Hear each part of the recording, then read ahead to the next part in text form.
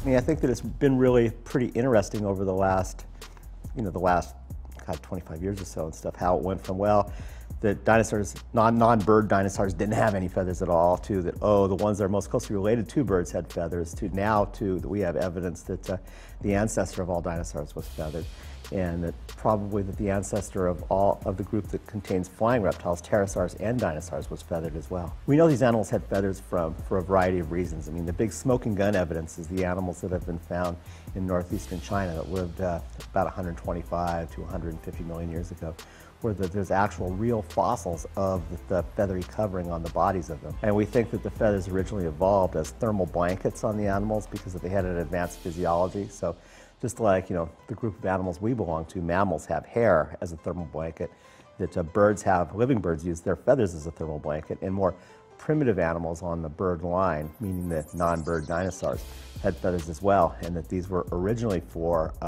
keeping warm, and then were later co-opted as display structures, and then later co-opted again for flight.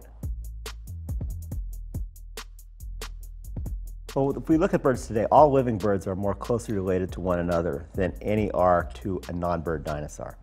But birds are dinosaurs. I mean, just like that us humans, we're primates and we're also mammals.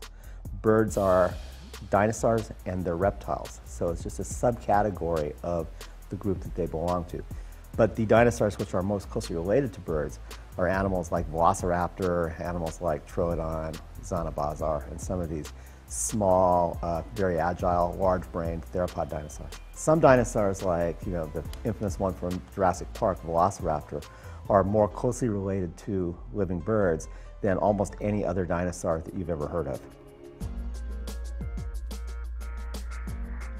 Well, I think that the whole thing of smart or dumb is really, I mean, that's not an empirical thing that you can say. I mean, you look at living birds and some seem to us really stupid, whereas others like crows actually have some real empirical cognitive ability. I mean, that they build tools, they can figure stuff out and everything else. So that it's just that the terms smart and dumb are kind of like arbitrary.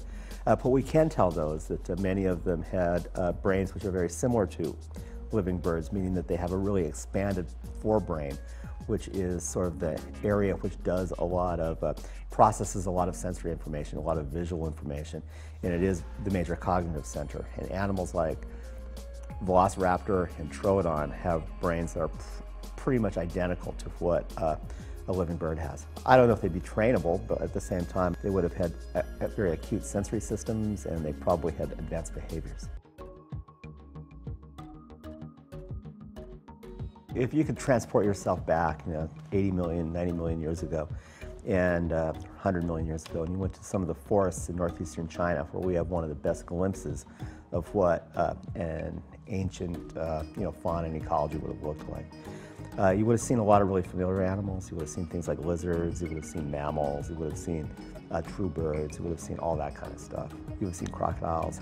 But you also would have seen things that I think would appear to most people who aren't real trained in the subject as just really weird-looking birds, and that those were the non-avian dinosaurs. Because animals like Velociraptor would have been completely feathered. They would have had wing-like structures, but they didn't use those as aerodynamic structures because they just weren't big enough. But we know that they had feathers of what we call modern aspect, just like the feathers in a modern bird, that covered the arms, and they're probably used as display structures.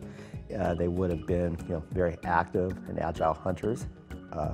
So I mean, I think that through the past was a lot more kind of real seeming than we often think of it. So I mean, it wasn't just this land of giant stupid lizards running around and stuff like that. It was very bright, very colorful, and that it would have looked very modern.